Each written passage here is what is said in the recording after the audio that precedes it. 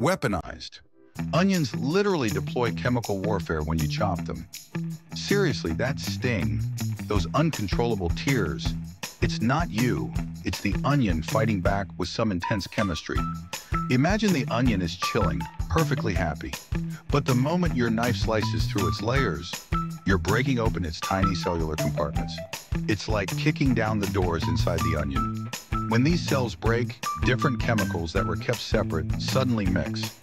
Think of it like accidentally combining two things in a science kit that weren't supposed to touch. This creates a brand new thing, a super volatile gas. It's invisible, but oh boy, it's potent. This gas immediately floats up from the cutting board, like a sneaky little cloud, heading straight for the nearest source of moisture, your eyes. Our eyes are naturally watery, covered in a thin layer of tears to keep them protected and comfy. But for this onion gas, that moisture is the perfect landing spot. When the gas hits the water in your eyes, a chemical reaction happens instantly. Zap! It transforms into sulfuric acid.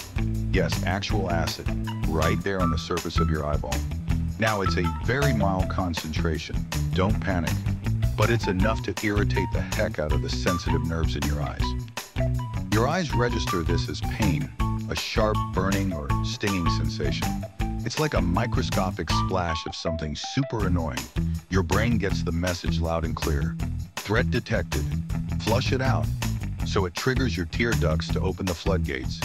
Those tears aren't sadness, they're your body's defense mechanism, trying desperately to wash away the acidic irritant.